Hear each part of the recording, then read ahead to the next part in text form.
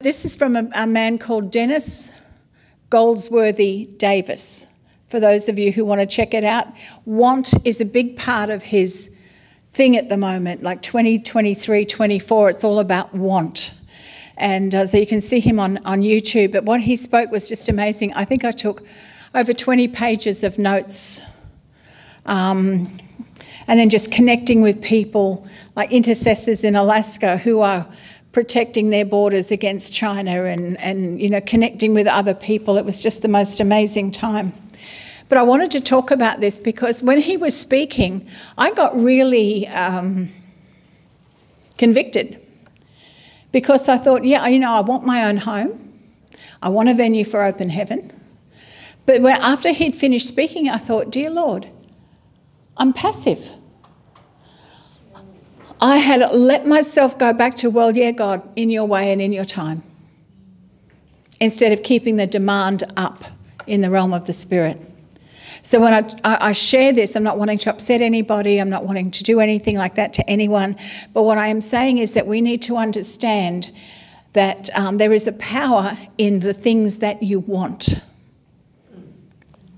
But it must not take the place of Christ. It must not become more than God. It must not become an idol. You know, because sometimes we can want things so much that everything is sort of like geared around when it happens or why it hasn't happened. But the thing is we submit it to God. But the power of the want is amazing. So I just want to share that with you, and then I just want to worship. The power of your want. So, Father, we just come before you right now in the name of Jesus. And, Father God, we thank you that we are a people who are word-fed and spirit-led. We thank you, Father, that everything we do is word-based. And we thank you for the revelation of your word. We thank you that Jesus Christ is the living word of God. And we thank you for the breath of the Holy Spirit that fills our lungs, the breath of the Holy Spirit that ministers to us, the breath of God himself who fills our being.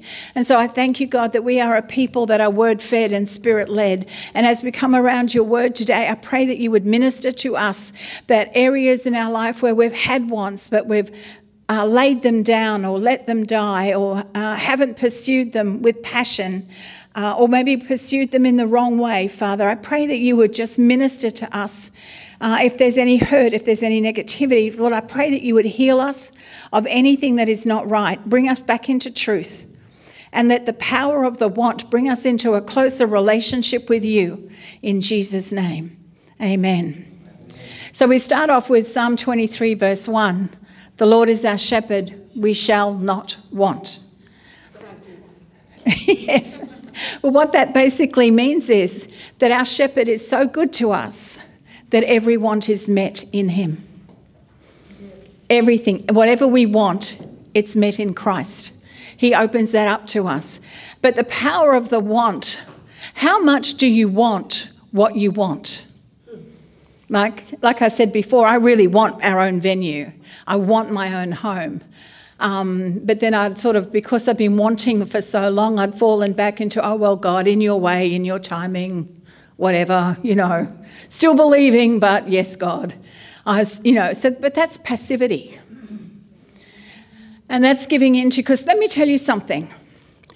Unmet wants and unmet needs can release a spirit of witchcraft.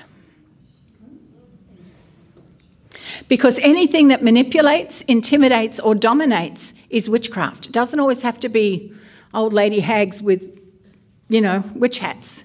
Anything that manipulates, intimidates or dominates is witchcraft.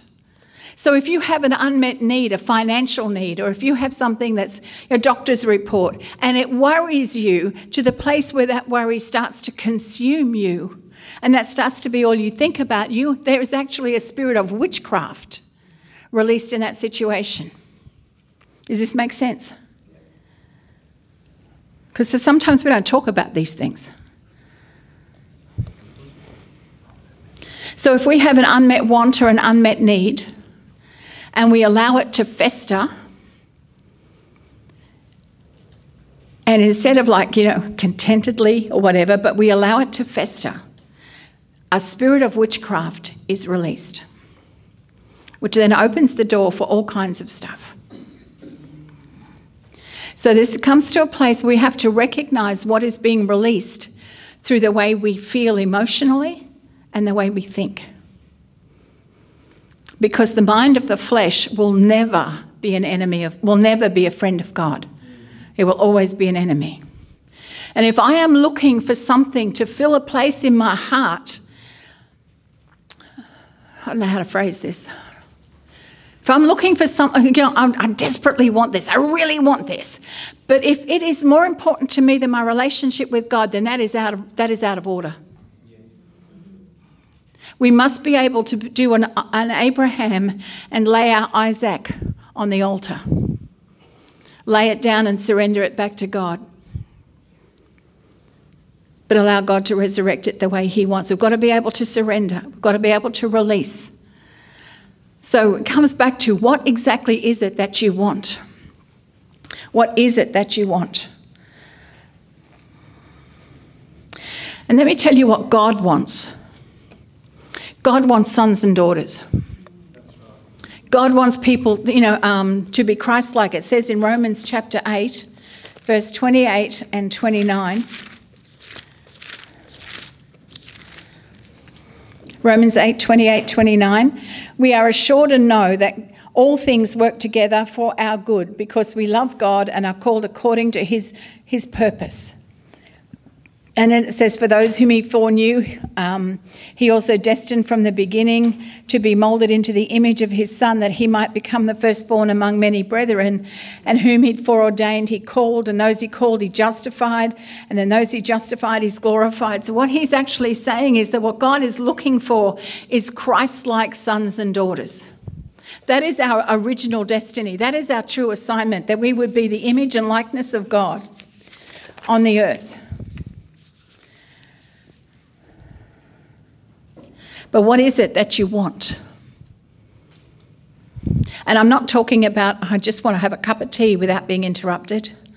I'm not talking about, I just want a holiday or a new car.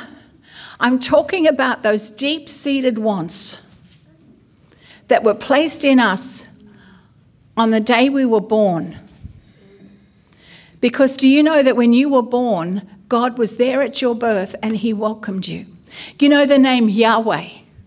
You don't use your tongue or your teeth when you say the name Yahweh. Yahweh. It's your breath. Yahweh. So when a baby cries, the very first thing they say is Yahweh. And when a person dies, the very last thing they breathe is the name Yahweh.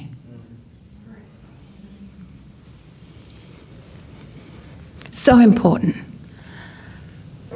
But when you were born, even before the beginning of the world, God placed wants in you, desires in you. Desire means of the Father.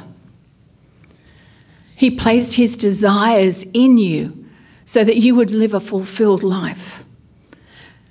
What happens is our parents tell us you can't do it, you can't have it, you're too dumb, you're not, not enough money, you can't educate, whatever it is.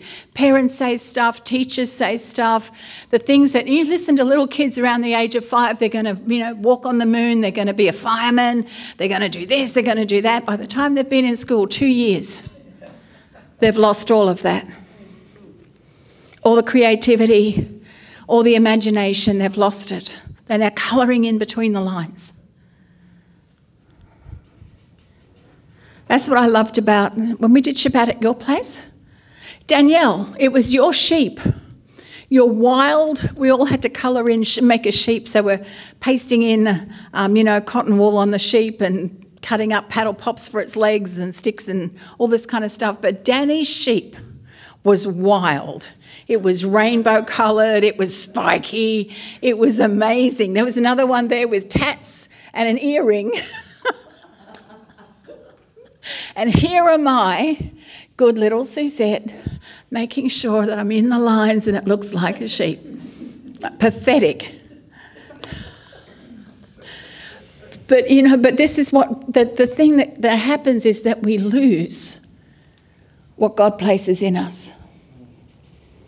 And he places his desires within you.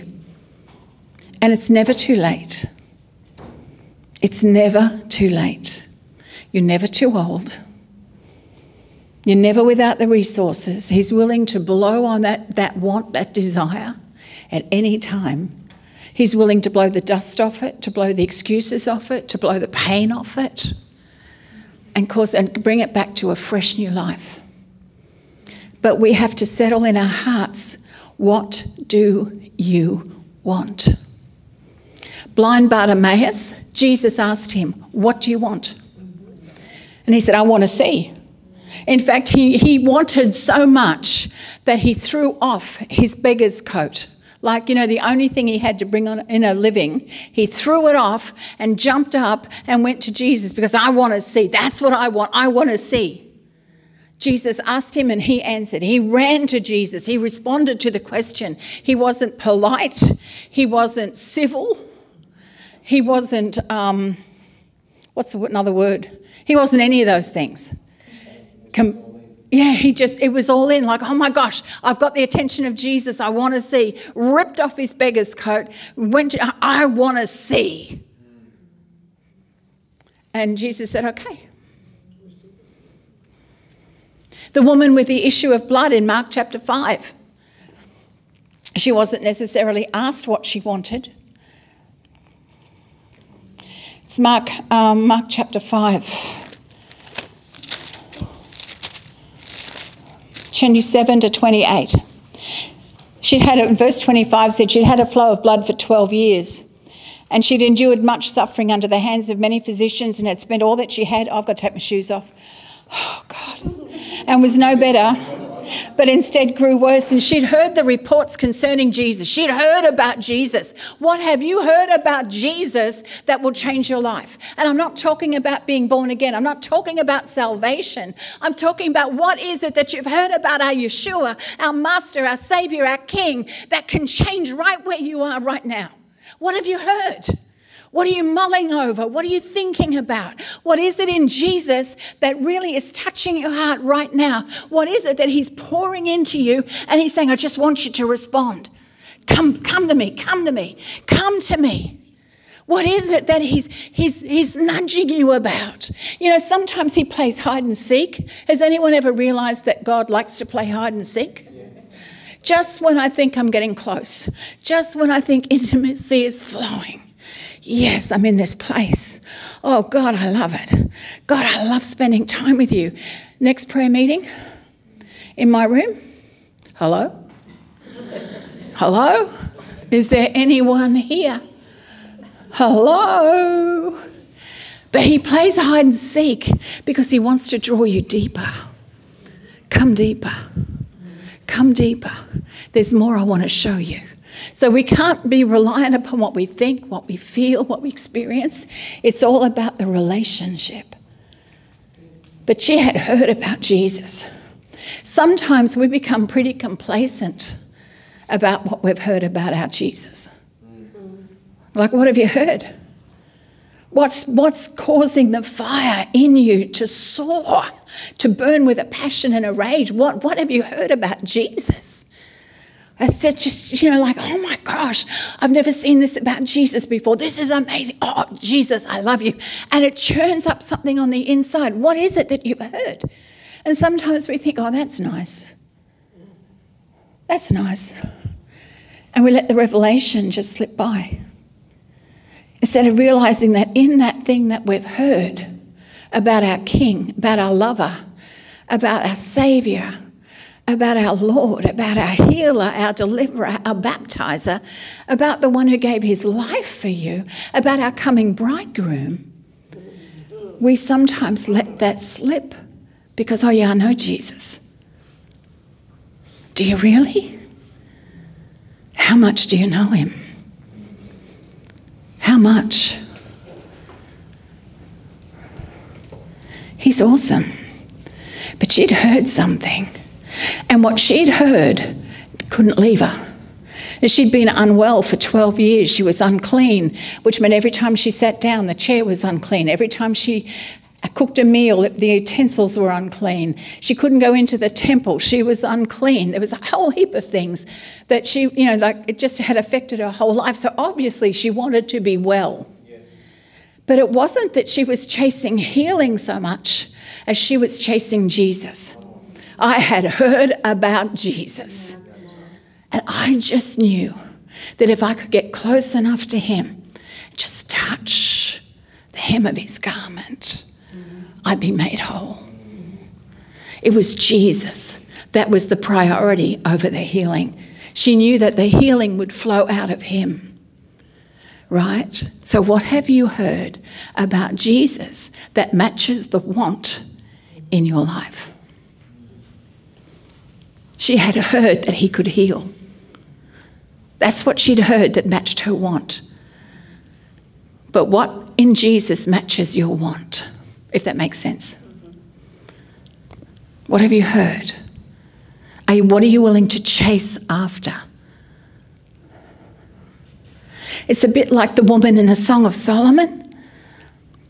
I'm looking for my lover. Where is he? I can't rest till I find him. When were you passionate to get into the presence of Jesus? Men and women alike, it doesn't matter what sex we are. It's about a relationship with Jesus, the King of Kings, the Lord of Lords, the majestic one, the King of glory. How hungry are you to get in his presence, to kneel at his feet, to dance with him, to talk with him? So she had heard.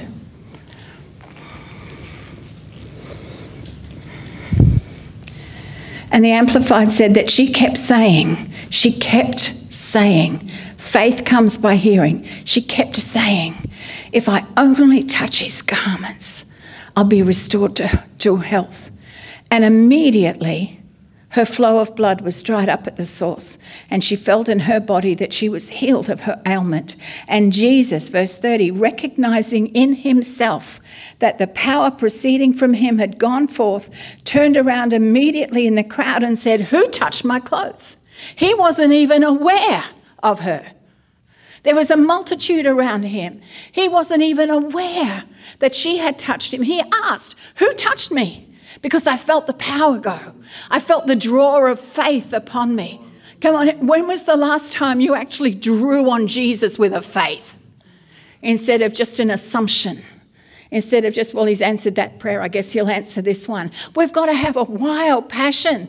We've got to have come on. Like it's so much more than just sitting on our backsides in church. So much more. It's about living a life that releases Christ everywhere we go. It's about changing things. It's about being a transformer. You are transformed by his presence on the inside. Who else are you going to transform? It's about living in the holy place so you can release the holiness of God, shift atmospheres, change things. Oh, come on. This is why the want that he's placed in us is so important. So we come together and we can release the government of God upon the earth as the ecclesia. We can receive a kiss from Jesus as his bride, because the bridegroom cherishes the bride. We can receive approval by the Father.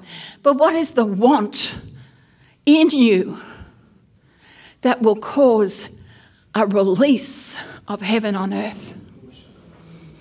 What is that want? What is that want?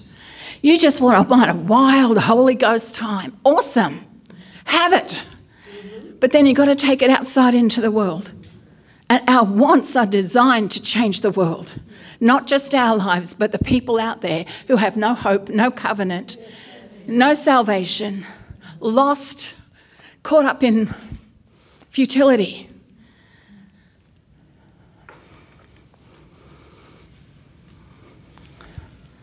What is your want? I really believe that the Lord Jesus Christ is standing here and he's asking each and every one of you, what is it that you want? But we're going to have to come at it in a fresh way if it's an old want that hasn't yet materialized. So she had, think about it, she was an unclean woman. She should not have been on the streets. Any person who touched her would have been made unclean. Can you imagine how many people in that crowd would have been made unclean as she's crawling through trying to touch the hem of his garments? She comes in front of Jairus, who's the leader of the temple. He knows the people in his village. He knows that she hasn't entered the temple in 12 years. She's unclean. He could have stopped anything from happening if he had decided to be religious, but he had his own need, his daughter that was dying. Now, his daughter was 12.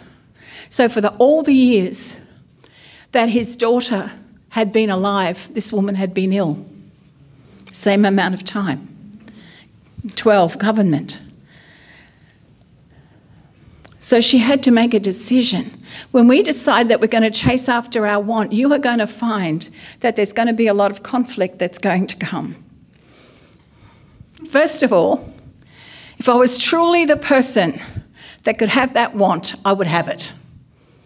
So what it means is if I have not yet got that want, it means I'm not yet the person that I should be. I haven't grown enough, matured enough, whatever it might be, right? There's always an element in us that's got to grow. If I want a brand new car that's really posh and costs heaps of money, then I've got to grow into a wealthier woman so that I can organise the insurance and the tyres. I remember my boss used to have what did they have? Ferrari and Lamborghinis. The cost of one tyre alone could feed me for 12 years, basically. It was like, how much did you spend on a tyre change? Like, how much was that tyre? How much was that tyre? The tyre? I think my car's not worth that amount. So, you know, there's a whole heap of things we have to change. This is all about growth. Like, who do you have to become so you can live your want? Does that make sense? So she had to change this woman with the issue of blood. She had to think about, well, if I can just touch the hem of his, how am I going to get there? Like, I need a plan. How am I going to... She had to strategize. She had to get through a lot of confusion. Like, I don't understand. I don't understand how this is going to work. I can't see a plan. I can't see a way forward. There would be doubt. There would be ignorance. There would be unbelief. And then she's got to make some plans. Like, oh, I think I could do this. If I could just get through the crowd to touch him, then it would work, you know. So there's all of these things going on. Every time you have a want, it will be challenged. It will be challenged every time. So if you want to turn to 2 Kings 2:9.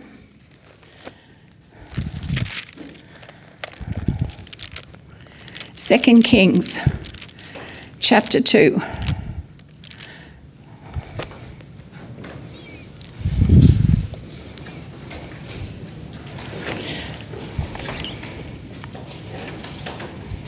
And Elijah knew that his time was going home. In verse 6, he says to Elisha, "Stay here, I pray, for the Lord has sent me to the Jordan." But Elisha said, "As the Lord lives and as your soul lives, I'll not leave you." And the two of them went on. 50 men of the sons of the prophets also went and stood to watch afar off, and the two of them stood by the Jordan. And Elijah took his mantle and rolled it up and struck the waters, and they divided this way and that, so that the two of them went over on dry ground. And when they'd gone over, Elijah said to Elisha, "Ask what I will do for you. Ask what I will do for you before I am taken from you." I still believe Jesus is asking that question because the world needs the manifestation of the want that he's placed on the inside of us. Ask what I will do for you. See, that means in alignment. So I'm aligned with Robert Henderson. I'm aligned with Cheyenne, and in a way with David McDonald. I'm aligned with them, in particular Robert and Shay. I'm aligned, which means I can go to them and I say, I have an alignment, I have a need. And I often go to Robert and say, I'm starting a fast, would you please cover me in prayer? I want you to cover me in prayer while I fast. Covenant prayer in particular. So there's these things, you know, where you can draw on people that you're in alignment with. If you are not aligned with people, you can't ask them for anything. Does that make sense? So you need to think about, so you're aligned with Robert and Shay through me, right? Shay has an anointing for wealth. He always says, money's no problem. Money's no problem. And so if you need, I draw on the anointing that flows from Cheyenne through Apostle Suzette into my life. I draw on that anointing. I draw on the anointing that she has with Robert Henderson to move in the courts of heaven. I draw on that anointing. You can draw on those things in the spirit realm. That's what an alignment is about. It is an alignment of power that you can draw upon. So when you have a want, sometimes we have to look up, not just to Jesus, but to other people. Maybe I could get them I could draw on that anointing. Kathy Walters is a great one. Draw on the anointing. And a number of times that I've been in meetings where there's been guest speakers when I was just a baby Christian, and I said, oh God, I love the way they move in the Spirit. I draw on that anointing. I ask, Lord, that I can have an impartation of what they're releasing. And quite often as I would pray that, they would call me out and they would pray over me. Exactly what I said. You can draw on the anointing. But you've got to have the want. You've got to have the hunger. You've got to have the desire. But it's always got to be in submission and surrender to Jesus. And so what Elisha is asking is, hey, you know what? I'm a single portion prophet. But I want a double portion. I want what you've got. You're my mentor. I'm aligned with you. And I want what you want, what you've got, but I want double. That's a bit cheeky. But he got it. But the condition was, well, if you see me and are not caught up in the chariots and the angels and all the other supernatural stuff that's happening in the world, in the atmosphere around you, if you see me and the mantle when it drops, you can have it. So there's always a condition. Yes. Always a condition. How much do you want it? Will you do it God's will and God's way? And when you're challenged, are you going to push in and say, I'm just going to keep my eye on I just want that double portion anointing? And Elijah said, if I can just keep my vision on him, when everything around him is swirling with chariots and angels and fire, but if I can just see him, when he releases that mantle, I've got it. How much do you want what you've got? You want what you want. How much? We have, the challenge with our world, our Western world, is that we have become domesticated and civilized to a certain extent. I do not want to have a domesticated God.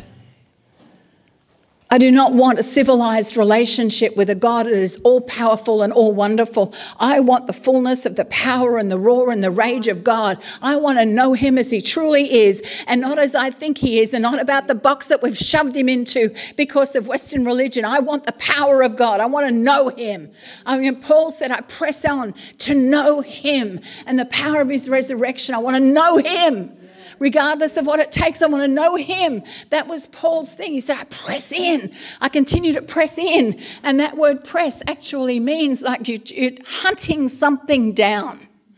It means that you're tracking it down, you're hunting it down. I am pressing in because I want to know him and the power of his resurrection. I want to know him. And so he's pressing it, he's stalking it, he's running after it. He's wanting to seize it and take it. He was not letting anything get in his way. How much do you want what you want? Is there anybody apart from me who's just a little bit frustrated with the level of their life? Right? Both hands, both feet.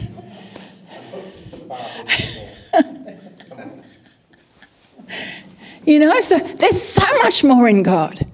So much more in God. And we're not going to encounter the so much more of God if we're not stepping into the want that he's placed inside us. He puts the desire within us to draw us into him.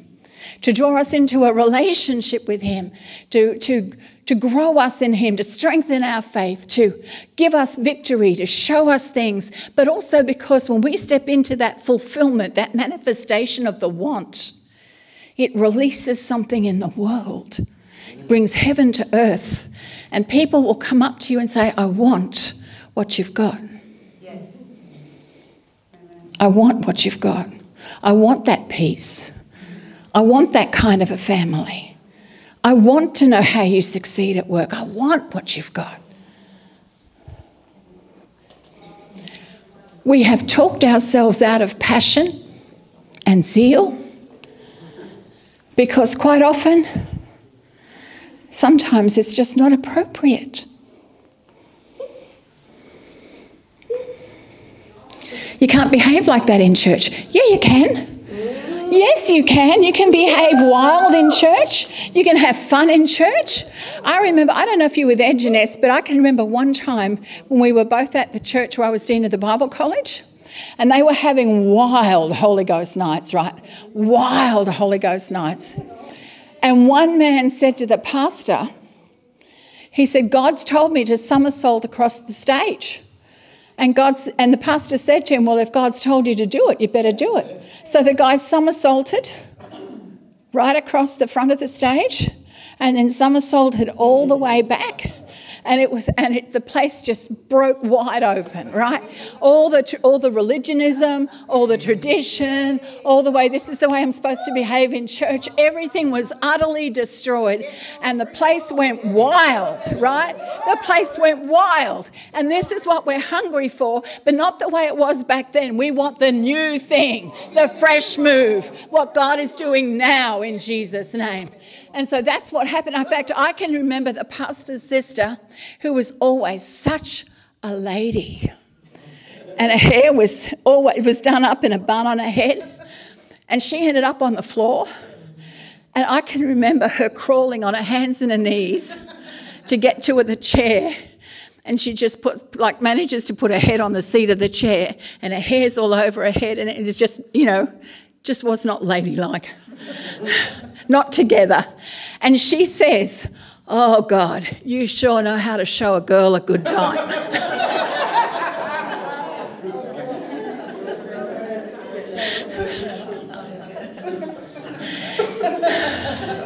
We had a time when the pastor stood up to preach. No, it wasn't him first. It's the worship pastor stood up and he was nailed to the back of the wall. Just, right? So then the assistant pastor stood up, took the mic, and he was nailed. And then the pastor stood up and he crumpled. And everybody in the church is going, what's going on? What's going on? Because all the leadership were flat on their faces before God. But this is what God wants to release. This kind of thing with the civilization and the domestication. I'm not saying unruly. I am saying divine order, right? But every time there's a move of God, there will always be a move of the flesh. There will always be a counterfeit trying to get in. That's why the purity and all of that is so important. But what I'm saying is God is wanting to do something new. He's wanting to release a fresh thing. There's a revival of intimacy with the Lord that's going to destroy entertainment in the church.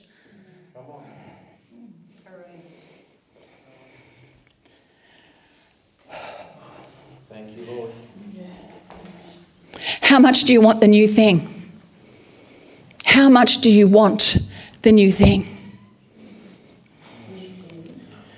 How much do you want it? How much you at the moment? Oh, I shouldn't even be saying this. At the moment, there's a certain doctrine that I'm looking at, and I'm thinking, I don't think I believe you anymore. I want the truth, Holy Spirit. I want the truth. And as he's leading me into the truth, it's going, well, I'm loving it. But it flies in the face of general Pentecostalism.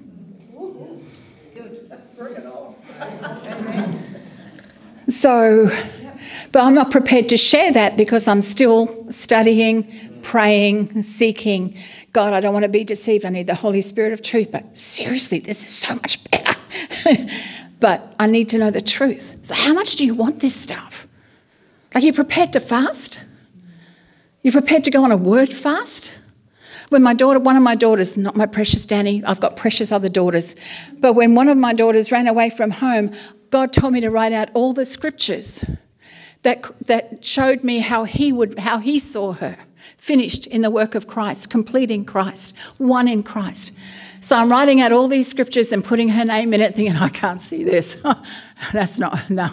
But anyway, God, I'm doing it. And then from 10 p.m. to 4 a.m. every Friday night, I would be confessing a word fast over my daughter. I fasted speaking words of what I thought, words of pain, loss, hurt, words of confusion. I stopped that and I concentrated on speaking God's word over my daughter. And it changed everything, changed me, and then changed our relationship, changed everything.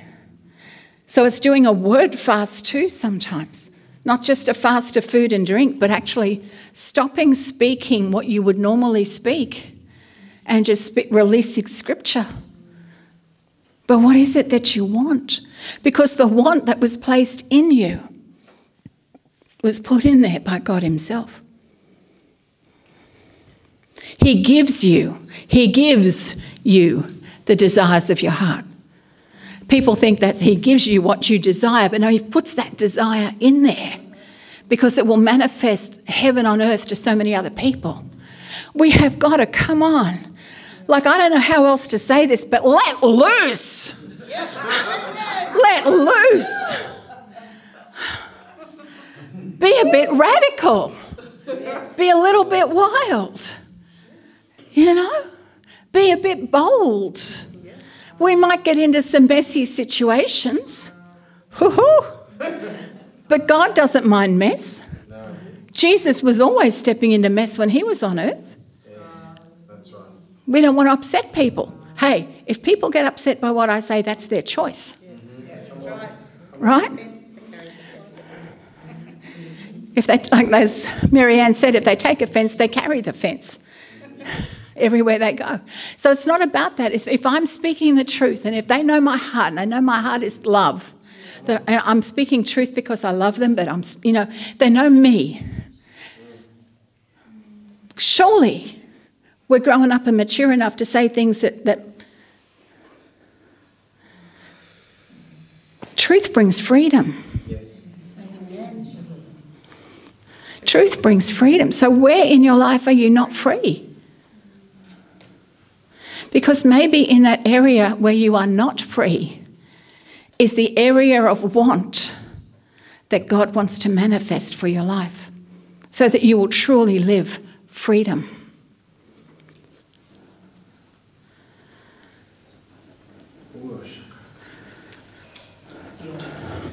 In our prayer time today, we were released from Chronos time to move into spiritual time.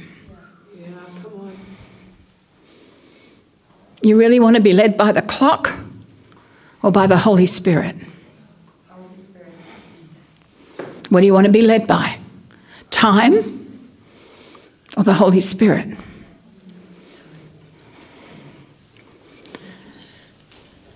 The thing that we don't get is that God also has wants. He wants the bride of Christ to be mature. He wants to see us Christ-like thought, word and action. He wants to see Christ fully formed in us. He wants the gospel of the kingdom preached to all the nations before the return of his Son. He wants these things. He wants these things. But he will not invade our free will. So, sometimes I think we take ourselves a little bit too importantly.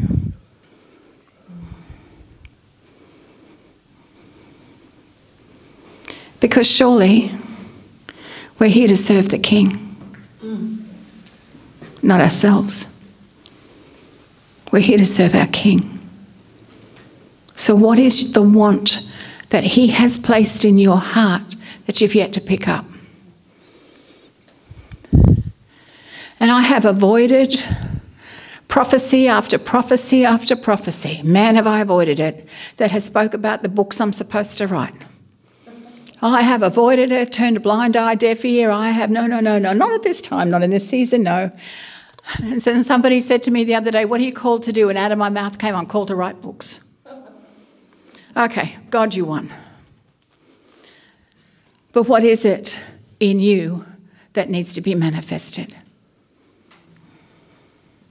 And I'm not talking about anything else, just what is in your heart? What is in your heart? And if you're not sure, sometimes we bury it. Anyone ever bury stuff? And then it takes a Holy Ghost detonator to sort of get it out. But if you don't really quite know, why don't you start with something? I want a new job. I want to have a Shabbat week with my family. I want to be debt-free. Why don't you start with something? Because as you start to move, God will open up everything else. But if we sit back and we wait for God to do it, He's actually waiting on us. Suzette, there's a barrier that it's got the word permission on it. And it's a hindrance, and I've seen it, it's coming, and then it goes, it goes, and I think it needs to come down. Yeah. It needs to come down, yeah? Can I actually speak to the other side of that? Yes. So I'm getting that clarification. That clarification needs to come in for the sake of not sounding, for us not to interpret contradiction. So if you could maybe speak to the difference between imparting an anointing or drawing on anointing and stealing an anointing. Let me tell you about stealing. Let me tell you about stealing an anointing. I have people in my life that want to walk with me simply because of the anointing that I carry. They're not interested in me. They don't give a rip about me. They want what I've got. But they're not prepared to get on their knees and seek God for their own. So I went over to a Morris Cirillo. Sound like my life is full of going overseas. It's not. But I went to a Morris Cirillo meeting shortly after Open Heaven ministry started. And that just blew me away, that whole Morris Cirillo thing. And he anointed me. There's another one I can draw on. But when he anoints you with oil, it is a bowl and 2 hands and slosh. So you walk out thinking, I can't see anybody till I've gone to the room and cleaned up. And then Rory Jensen in Brisbane, it was a ram's horn full of oil. But when I went there, Judy Jacobs was speaking, and she was talking on the anointing, the power of the anointing, how to protect the anointing, and all of that kind of thing. And she had a scarf, and as representing the anointing, because it would be blown by the breeze in the auditorium kind of thing. And then she threw it, and I thought, oh gosh, because I really enjoy Judy Jacobs. I love her music and I love her preaching. I've got several of her books. I thought, oh Lord, I would love to be able to receive an anointing from her. Guess who got the scarf? Me, right? And it comes into my hand, I'm like, wow. And I hadn't even finished the wow. And a woman comes up and rips it out of my hand and runs off. And then Judy Jacobs, feisty little woman of God she is, jumps off the stage and chases her through the auditorium and rips the scarf out of her hands and says, don't you ever steal anybody's anointing. Right? And she went to town on this woman. I never got it back, mind you. But she went to town to this woman. But then the Lord said to me, and don't you ever allow anyone to steal it from you. You can give it as much as you want, but no one is to take it. So you have to have a discernment. And when who comes into your life, or who comes into your ministry, or who comes into your business, who comes into your family, what are they there for? So you protect what God gives you. You steward it. Happy to impart, happy to release. When Kathy Walters prayed for me, gosh, I'm a name dropper today. But when Kathy Walters prayed for me, she said, everything that God's given me, I'll give to you. That was what she said before she laid hands on me. That was amazing. But she gave it. I didn't come along and try to steal it. I didn't come along to worm my way into her acquaintanceship or relationship so I could, just be seen as being part of her. So you've got to be aware that stealing, taking it, you know when people are doing that.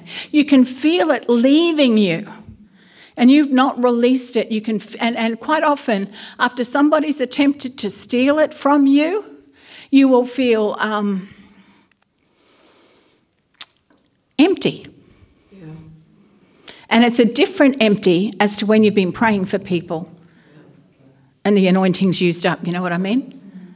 It's different. It's an emptiness. So you've got to be aware of you've got to be aware of certain people. Yeah, wolves in sheep's clothing, all that kind of stuff. But you're happy to release, happy to give. So the permission side of things, clarification is that you have to really settle this with God. God, this is what I want. I'm running it past you. Is this the want you want me to want? That's a great question. Right? Is this the want you want me to want? Get that settled first. And then keep it under the lordship of Jesus Christ.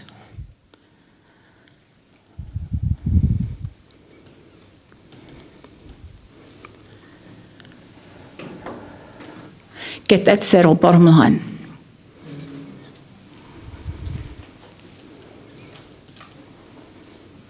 Recognise that there will be challenges.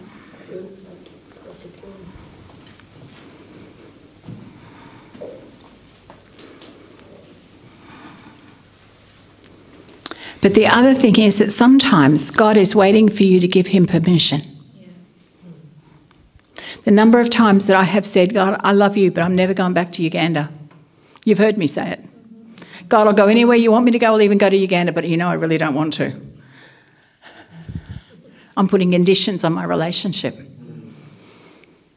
I'm happy, working on getting happy to go to Uganda because I've got 3 invitations to go, which I did not look for, did not ask for, but they've come in. So I have to pray about it. So the thing is, oh, and then would you like to come across to Rwanda? Not really, but I've been asked. So the thing is, sometimes God is waiting for you to give him permission because he will not violate free will. Sometimes we've made a vow.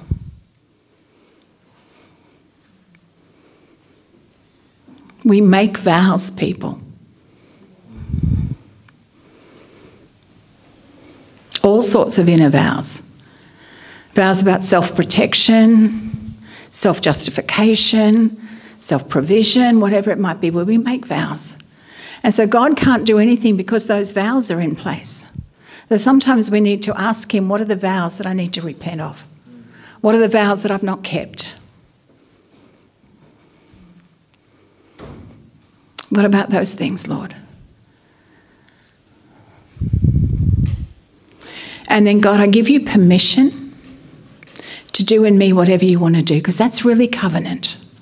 That's really covenant. I give you permission. We shouldn't have to give permission because covenant is he can do whatever he wants. But I give you permission to do anything in my life that you want to do. And I truly will go anywhere you want me to go. And I truly will speak whatever you want me to speak. And I truly will do whatever you want me to do because I am in covenant with you. And that releases the power of Goshen over my life. And that releases revelation for me to move in.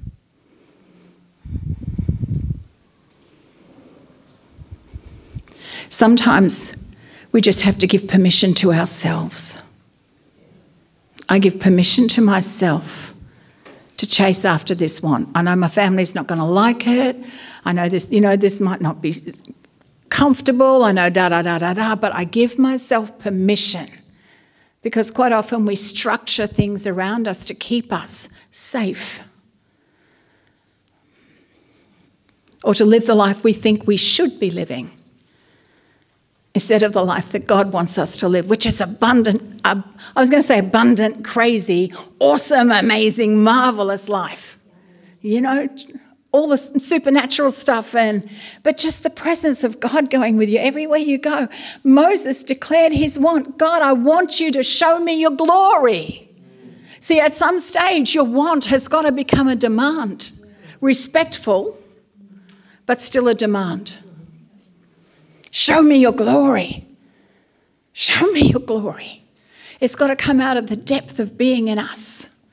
So what is it in you that is craving to be expressed in your life? What manifestation? So I'm not sure if that answers your thing on permission, Leah. Yeah, I still felt like there's a religious spirit in here that is stopping this. Yes, and it's like it's rooted in a kind of social culture, and part of that's been in the church. Like, you're allowed this much. When I say you're allowed this, it's almost like that.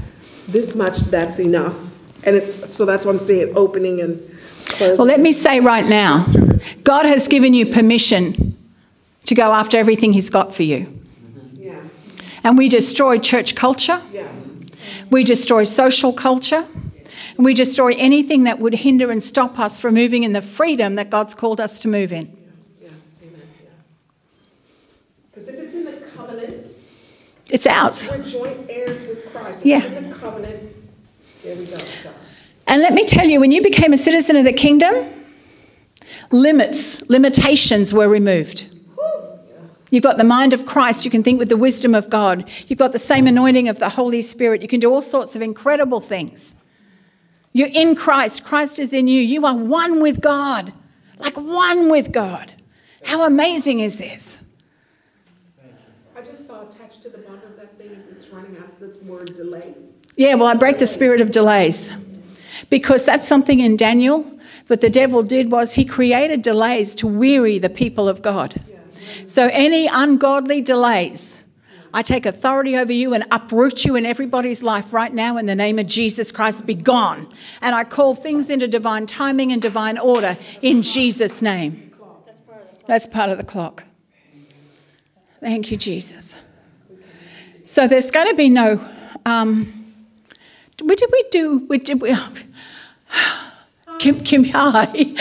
communion? Is it in the kitchen? Thank you. With Canberra, yeah.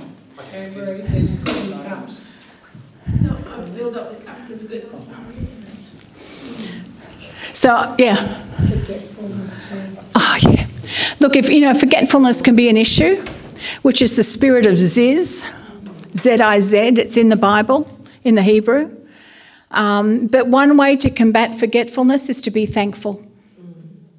Give thanks in everything, and you combat ziz and forgetfulness.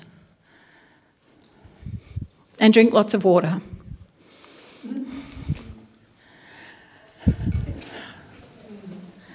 Okay, so thing is, I'm not going to pray for you because you're all mature Christians. But you have to have your own relationship with God. And there are some things that we carry in our heart that we have to birth ourselves, that we can't go to the minister and we can't go to anybody and say, will you pray for me? I'm happy to agree with you if you want me to. But there are some things that God has placed in us that we need to birth ourselves.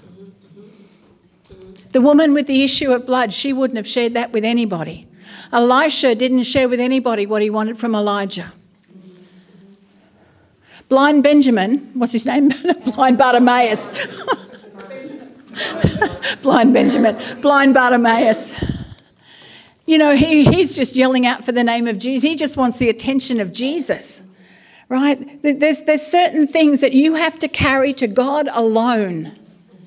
I'm not saying that you can't maybe as husband and wife, but there are certain things that you have to carry and birth and manifest yourself.